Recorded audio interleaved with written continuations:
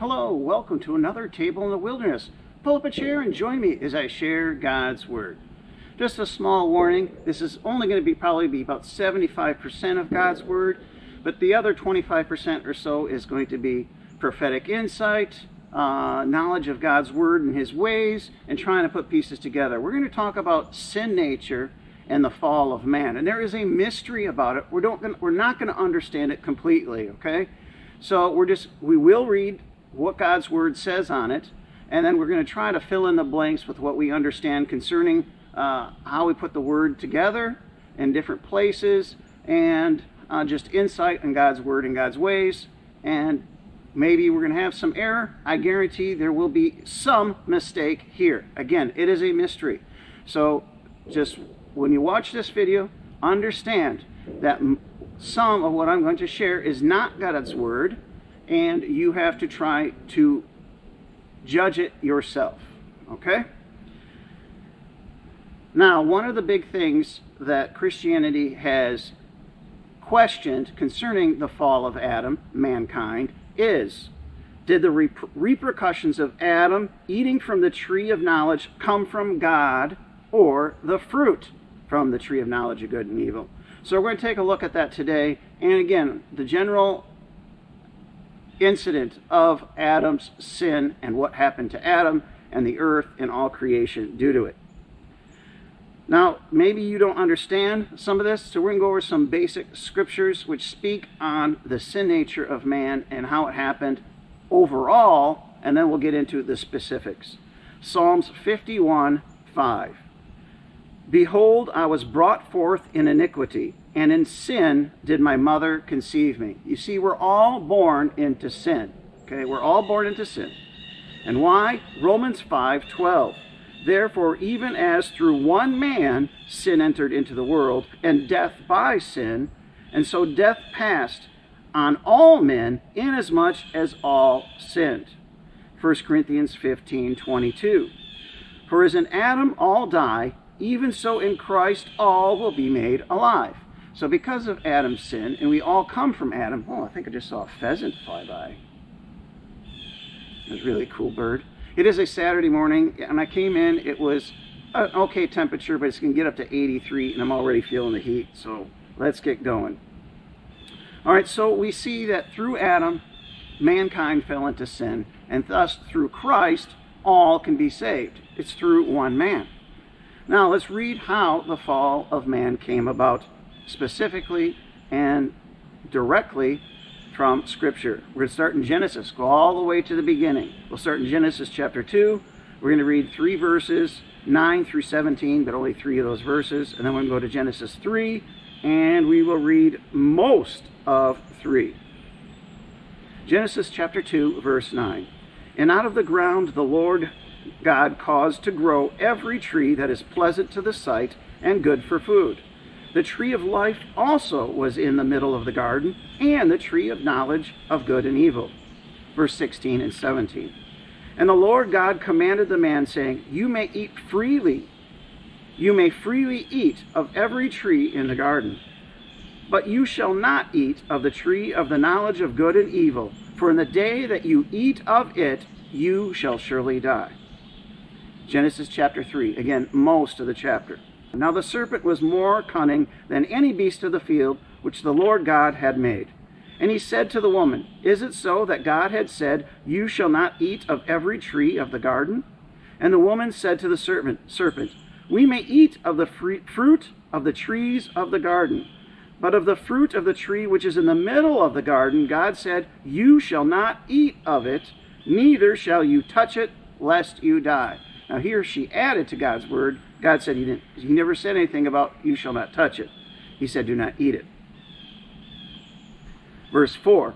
And the serpent said to the woman, You shall not surely die, for God knows that in the day you eat of it, then your eyes shall be opened, and you shall be as gods, knowing good and evil. And when the woman saw that the tree was good for food, and that it was pleasing to the eyes, and the tree to be desired to make one wise, she took of its fruit and ate. She also gave to her husband with her, and he ate. So it seems like Adam was right there watching this whole conversation. He should have took his authority and said something, but he did not. Verse 7, and the eyes of both of them were opened, and they knew that they were naked. And they sewed fig leaves together and made girdles for themselves. And they heard the voice of the Lord God walking in the garden in the cool of the day. And Adam and his wife hid themselves from the presence of the Lord God in the middle of the trees of the garden. And the Lord God called to Adam and said to him, "Where are you?" And he said, "I heard your voice in the garden, and I was afraid, because I am naked, and I hid myself." And he said, "Who told you that you were naked? Have you eaten of the tree which I commanded you that you should not eat?" And the man said, "The woman whom you gave to be with me, she gave me of the tree, and I ate." And the Lord God said to the woman, "What is this you have done?" And the woman said, "The serpent deceived me, and I ate." So you see, Adam, he brushed it off and pointed to Eve, and Eve brushed it off and pointed to the serpent. Neither of them wanted to take responsibility. Verse 14, and the Lord God said to the serpent, "Because you have done this, you are cursed more than all cattle and more than every animal of the field. You shall go upon your belly, and you shall eat dust all the days of your life. And I will put enmity between you and the woman, and between your seed and her seed. And he will bruise your head, and you shall bruise his heel." To the woman he said, "I will greatly increase your sorrow and your conception. In pain, in pain you shall bear sons, and your desire shall be toward your husband, and he shall rule over you." And to Adam he said, "Because you have listened to the voice of your wife, and have eaten of the tree of which I commanded you, saying, you shall not eat of it, the ground is cursed for your sake. In pain you shall eat of it all the days of your life. It shall also bring forth, 18, and it shall also bring forth thorns and thistles to you, and you shall eat the herb of the field. In the sweat of your face you shall eat bread until you return to the ground, for out of it you were taken, for dust you are, and to dust you shall return." And the Lord God said, "Behold, the man has become as one of us, to know good and evil. And now, lest he put forth his hand and take also of the tree of life, and eat, and live forever. Therefore the Lord God sent him out of the garden of Eden to till the ground from which he had been taken. And he drove out the man, and he placed cherubs at the east of the Garden of Eden, and a flaming sword, which will turn every way to guard the way to the tree of life." So here we're gonna judge what we see from these verses, what the repercussions are and where they came from.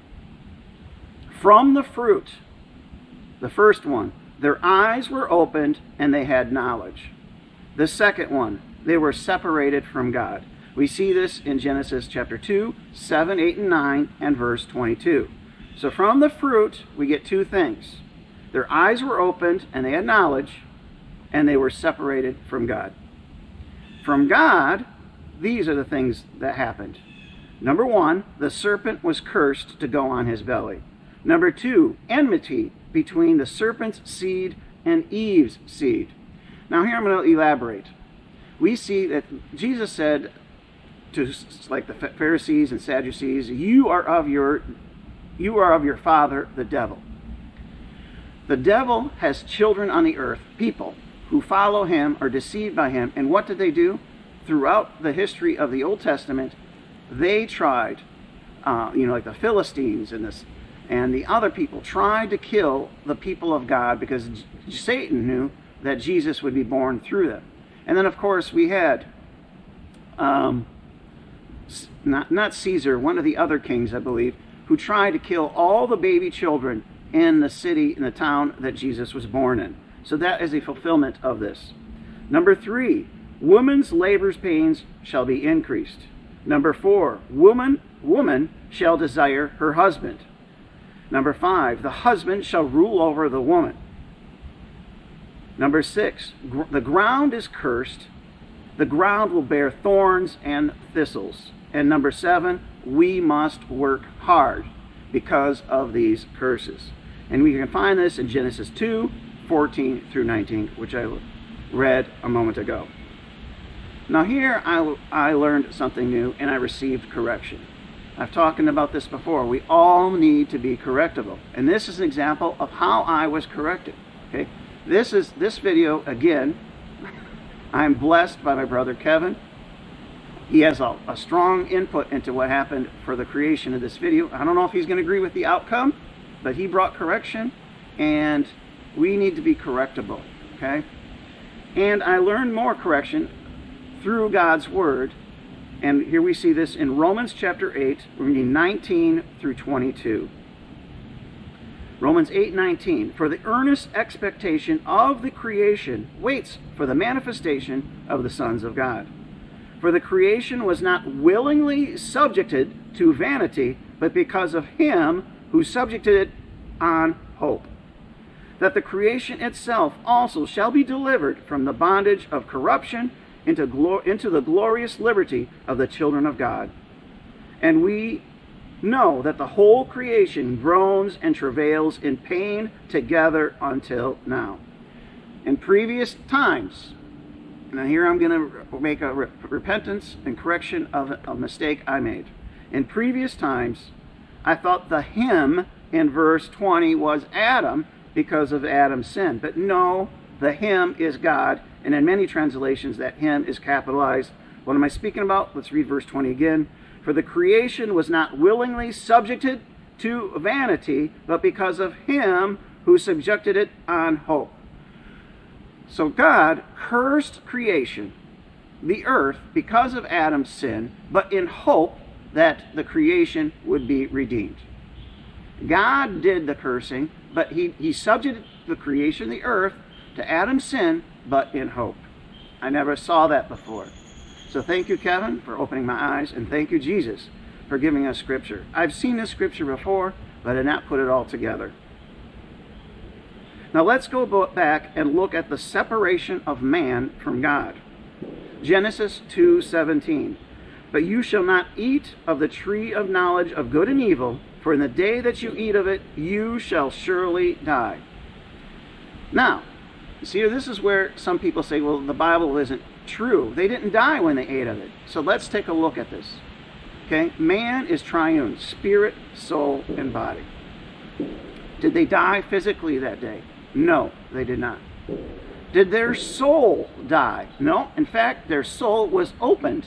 The eyes of their understanding was opened. It was the reverse of death.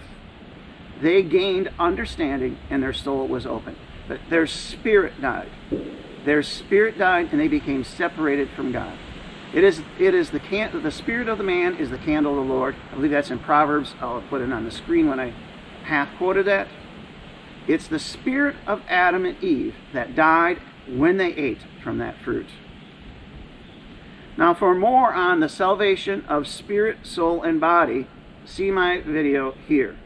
And there I talk more into detail how the spirit, the soul, and the body are saved. But this leaves us with a problem.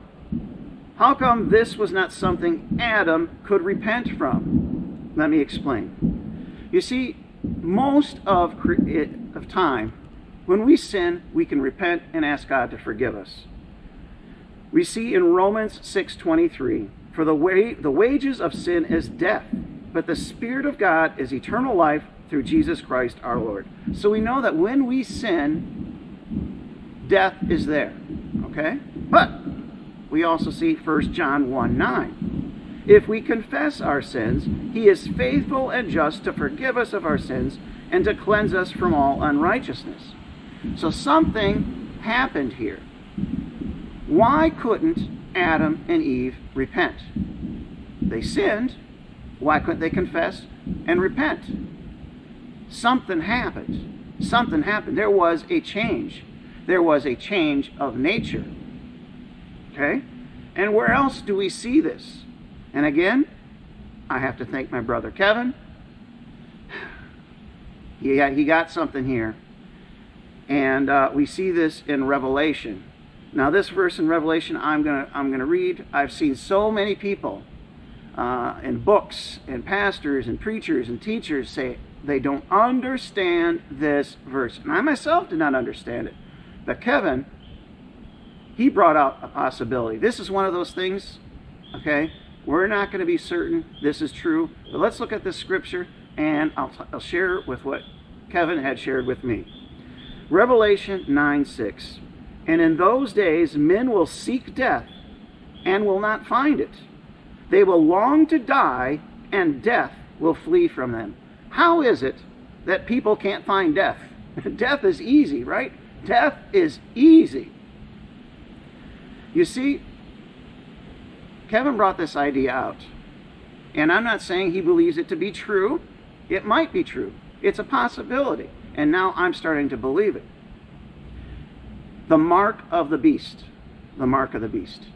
Perhaps, the mark of the beast is going to be some kind of injection, some kind of procedure that's going to turn on a switch in man's DNA and allow them to live like man lived before. Because in Genesis, people lived to be about 1,000 years old. Now our lifespan is about 80. Perhaps through science, wickedness, from demonic maybe inspiration, a switch of man is going to be turned on, and he's going to have long life. He's going to be able a strong immune system, so all sicknesses won't kill him. That he would only die through direct violence. Okay, so that would mean death would be more hard to achieve. It is a possibility. So, if something is going to be turned on in the future with the mark of the beast, that means something was turned off back in the past. Now, Scripture says, and I didn't put this in my notes, and if I could find it, I'll put it on the screen in a moment, that what's going to happen in the future is going to be something similar to something that happened in the past, but man won't remember it. So if that's true, I'll put that verse or something similar to that on the screen now.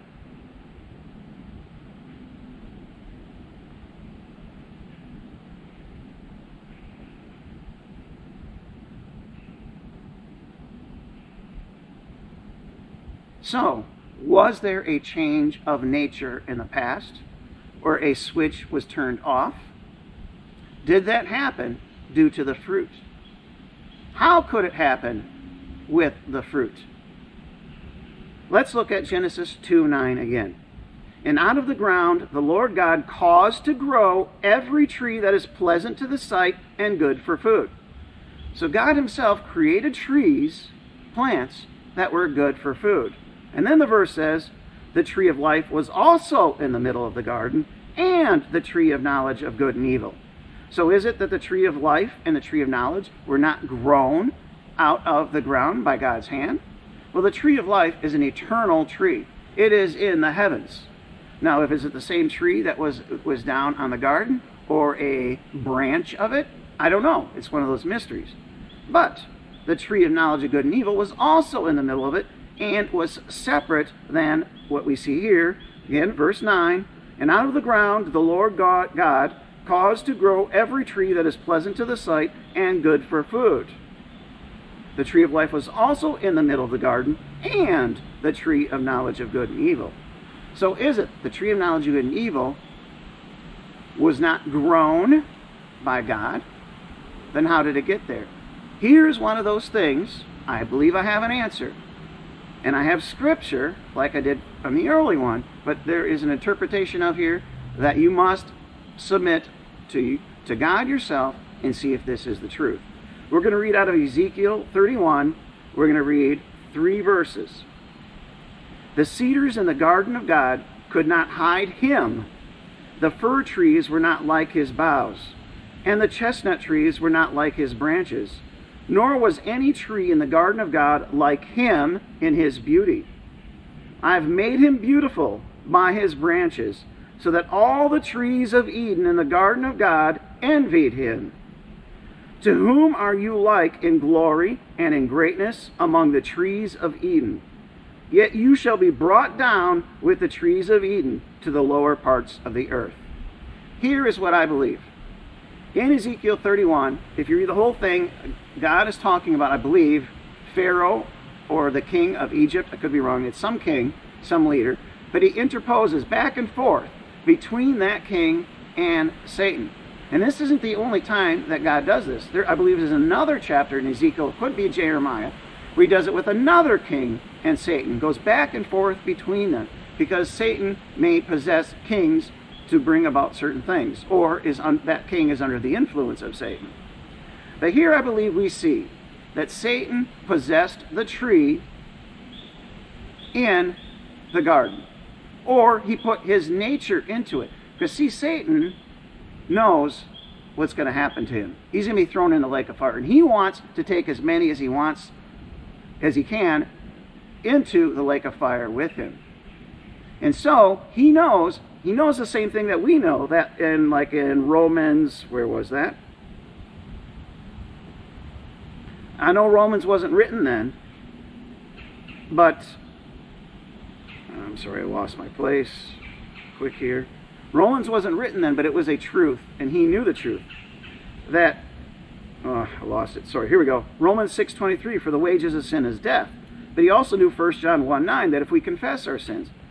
So Satan knew he had to get Adam and Eve to change nature so that they couldn't repent of that sin. So how could he do it? He had to change their nature. How would he change their nature? He himself had fallen, so he had the nature of sin in him. And he took that nature of himself and put it in the tree. How he did it? I don't know. I don't know. Okay? I don't know. I'm going to throw in another little supposition, a possibility. Okay? The scripture says there's nothing new under the sun. So everything we see here on earth is going to be a copy of something that happened before in the heavens. All right? Do you know who C.S. Lewis is? Famous Christian writer. Did you know C.S. Lewis became saved because of J.R. Tolkien? You may not know that. J.R. Tolkien was, I believe, he was a Catholic. He was a Christian. He wasn't a strong theologian, but he talked C.S. Lewis into believing in God. And C.S. Lewis grew greater in his faith and became a theologian, where J.R. Tolkien did not. J.R. Tolkien is the one who's famous for making Lord of the Rings. Again, this is just a story, but stories have to originate from somewhere. In the Lord of the Rings, J.R. Tolkien had the evil being Sauron. Sauron took part of himself and put it into that ring, the Lord of the Rings. So the ring, the magic ring, in the Lord of the Rings, had part of Sauron in it. Is that story referring back to Satan putting some of himself into the tree? I don't know, okay? I don't know. But we see in Scripture that Satan was described as a tree in the garden. We see in Scripture that there is a tree of knowledge of good and evil, and it's not categorized with the other trees that God grew. So you have to decide for yourself. But I gave a lot of truth of God's Word about what were the repercussions of eating that fruit. We see some of the repercussions did come from the fruit, but more repercussions came from God as he judged Adam and Eve. Now, if you want to know more about the difference between the spirit and the soul, I did a video about a month ago called Spirit versus Soul, and you can find that video here. Now, hopefully I've given some understanding here also concerning the mark of the beast that's coming. The mark of the beast is not going to be something you can accidentally take. God himself warned Adam and Eve of the tree of knowledge of good and evil. And afterwards, let me read this scripture here, and we will wind this down. After they had taken of the tree of knowledge of good and evil, God did not want Adam and Eve coming back and taking the tree of life, because then they would be eternally stuck in sin. I'm going to read this is Genesis chapter 3. Yep, Genesis chapter 3. We're going to read 22, 23, 24. And the Lord God said, Behold, the man has become as one of us, to know good and evil. And now, lest he put forth his hand and take also the tree of life, and eat and live forever. Therefore God sent him out of the garden of Eden to till the ground from which he had been taken. And he drove out the man, and he placed cherubs, these are angels, at the east of the garden, and a flaming sword which turned every which way to guard the way to the tree of life. So God wanted to make sure that they wouldn't come back. The mark of the beast is something similar. It's something, the scripture says, an angel is going to cry from heaven, okay? Those who take the mark have to worship the beast. They have to worship the Antichrist. This is something significant, and everyone who takes the mark understands the significance. Okay? We've seen it with the tree of knowledge of good and evil, and we're going to see it again with the mark of the beast. Although I'm not going to be here, and hopefully you won't either. All right, folks, that's going to end our video. Again, see some of my previous videos on the jab, the poke, and why I don't believe it is the mark of the beast. I give other reasons, and you can find that video here. All right, folks, that'll end the video today.